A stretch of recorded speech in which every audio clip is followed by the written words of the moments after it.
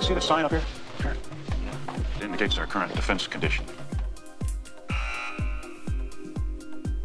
Last week, our Prime Minister announced a brand new COVID alert rating system. That COVID alert level will tell us never before had we had such a simple and clear way to know exactly what level of lockdown we were in. The lower the level, the fewer the measures, the higher the level, the stricter we will have to be.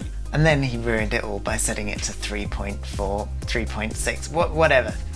Anyway, it reminded my friend Jeff of something. And so it's inspired me to make my very own screen-accurate working miniature DEFCON sign from War Games. Now before we get started, I have decided to give away the finished model, so if you're interested in that then please watch the video until the end. I found these couple of stills from the movie, and that's going to be the basis for my design. So first things first, let's design the 3D model in Fusion 360.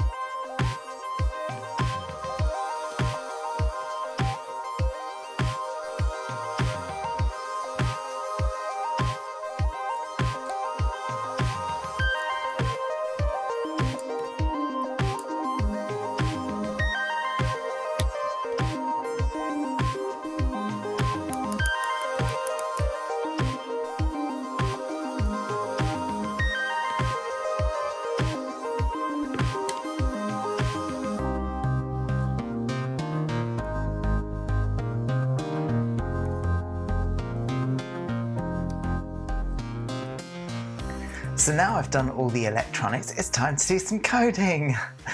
No, don't turn off, it's going to be interesting, I promise.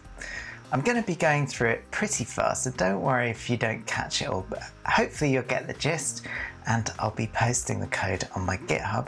The link will be in the description. Opening up Arduino, the first thing I'm going to do is load up the Adafruit.star strand test example, because that's what I need to drive the LEDs I'm using. Commenting out all the things I need to and adjusting the settings for the trinket and how I've wired it up, and uploading it to the board.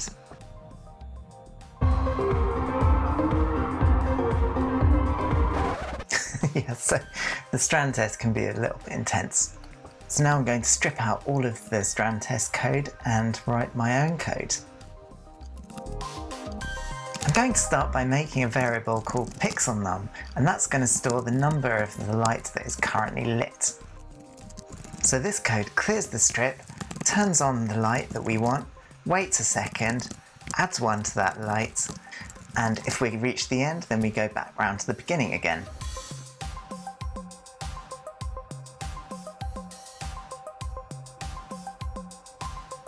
The top light always needs to be lit, so after I've cleared the strip, I'm going to turn that light on and then reduce the overall number of pixels.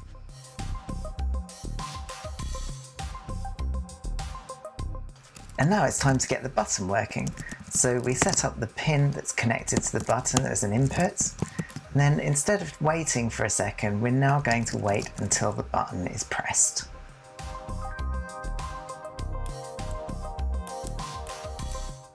You'll notice that it's going a bit weird when you push the button. Now the reason for that is that as long as that button is pressed, we're going to be jumping to the next light and the next light over and over again so fast that it looks like they're all lit. The way to get rid of that is to first wait for the button to be released before we wait for the button to be pressed.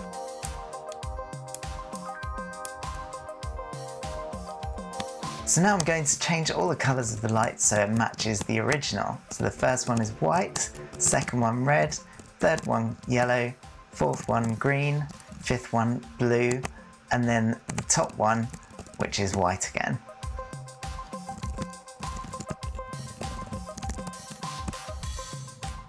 We're looking good. But now, just because I'm a perfectionist, you might notice that those white lights look really blue.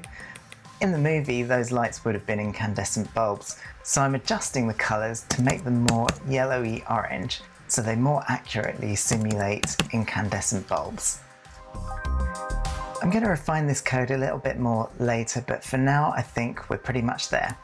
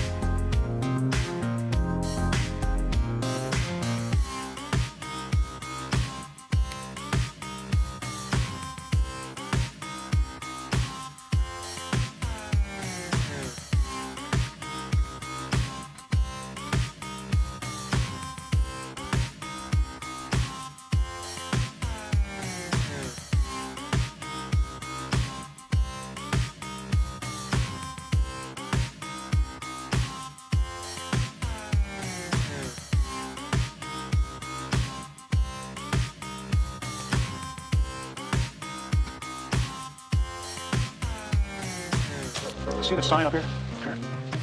DEFCON? It indicates our current defense condition.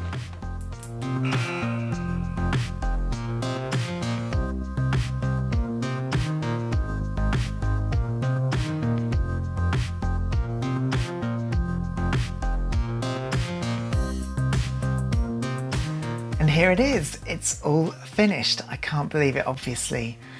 Being me, I've gone a little bit overboard. I've made so many refinements. Some of them you might not even notice, like I've just added a tiny little fade up and down, because LEDs can be really sharp on and off, and that's not really like traditional light bulbs.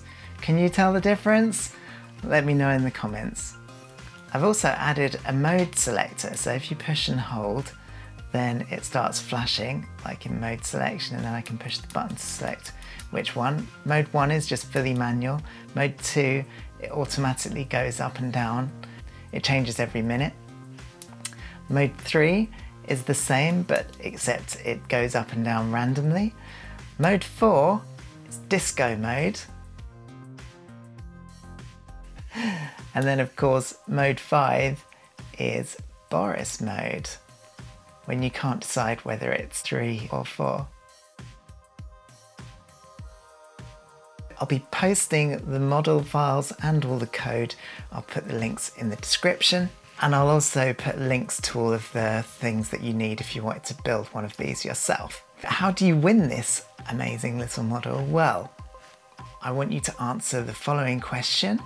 The question is, in the US DEFCON ratings, which rating from 1 to 5 is the worst, meaning that nuclear war is imminent or happening right now? If you leave your answer in the comments, and then once this video gets to 2,000 likes, then I'll pick one of those comments at random. Full rules and instructions are in the description. But please do like and subscribe if you've enjoyed this, and I hope to see you next time.